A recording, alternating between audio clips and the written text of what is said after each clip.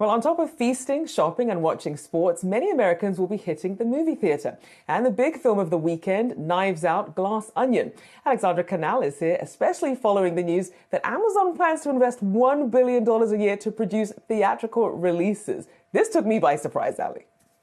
It took me by surprise too, and I think it speaks to this larger narrative of more streaming and media companies embracing the theatrical window. We heard from IMAX CEO Richard Gelfond on this program not too long ago saying that it seems to have been proven that films that want to turn a profit, it's much easier to do that if you lean on the box office rather than just relying on streaming. He cited Top Gun Maverick as a prime example of this. That film went on to gross $1.5 million globally. And then on top of that, it became the #1 on-demand service. So he argued that streaming didn't take away from those box office totals. In fact, the box office added to the total that we saw from the company. So I think we're going to start to see a world where streaming and box office can coincide. And you're seeing that this weekend with Knives Out, Glass Onion. This is something from Netflix. They are only releasing it in theaters at very limited locations for a week over the holiday weekend.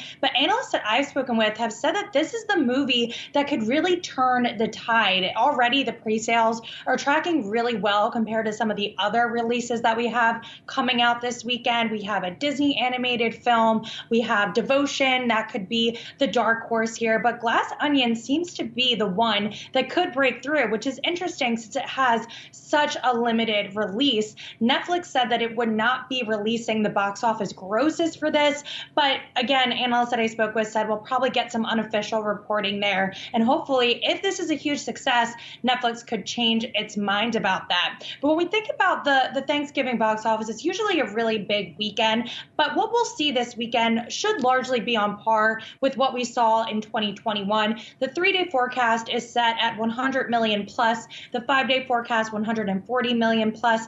Again, on par with 2021, where we saw 97 million over the 3-day and 142 million over the 5-day. So a lot to look forward to this weekend.